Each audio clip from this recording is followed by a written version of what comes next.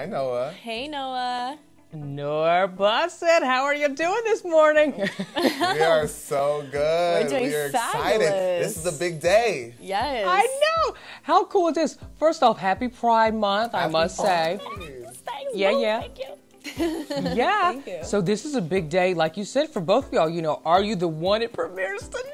Tonight's the night. We're just so excited because it's the first time, can you believe it, the first time in the history of U.S. television that a sexually fluid cast gets to have a dating show. I know. How cool is And on that? MTV. I mean, I know. On one of the best networks in the planet. Right. Life-changing, honestly.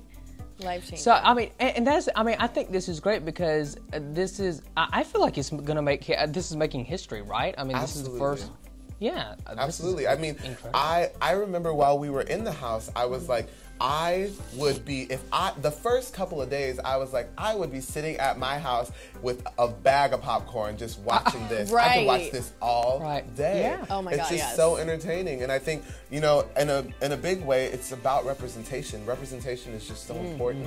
And for little kids, older people across all spectrums to see themselves represented and reflected, it helps. It helps the society grow to see themselves represented, especially on a mainstream platform.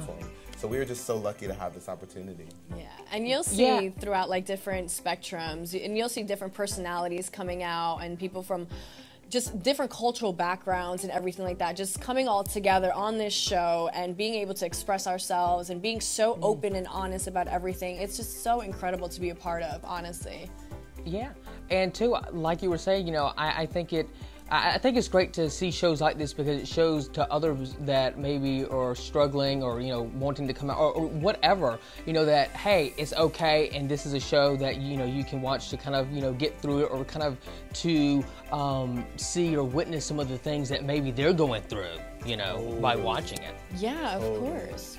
Fans will get to see coming out moments on the show to discovering their sexual and gender identity. So Nour and Basit, I want you to share with our audience, how was it like for you growing up as a kid, and when did you know it was the right time for you to come out to your family or friends?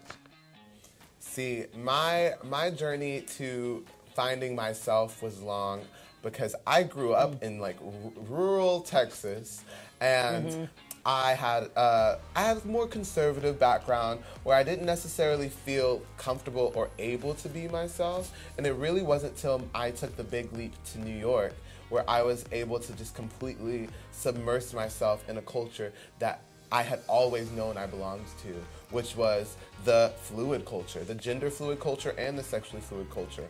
I don't ever feel like I had any limitations to who I was attracted to or how I identify in terms of my gender. I'm non-binary, so I don't really fit into a binary of boy or girl. My gender is fluid, my sexuality is fluid, and so I think that it took a long journey, but once I got there, I have never been more happy to live my life every day and to affect positive change. Because when people see me, they can see that I'm free of any restrictions.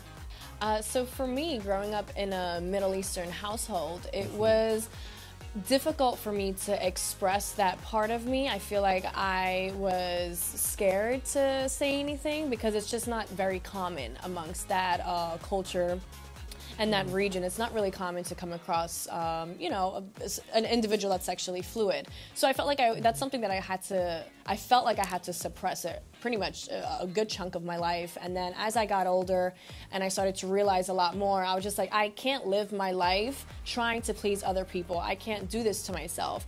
Like, I did everything like behind closed doors. You know, I never really spoke about it, I never really talked about it with many people. I had like a selected few best friends that I would talk to them about it, but other than that, I never really was open about it. And until I reached an age where I'm just like, you know what, I don't care. I don't care anymore. Yeah. I need to be authentic and real to Live myself. your life. I need to be true and honest to myself, and I have to just be completely 100% accepting of myself.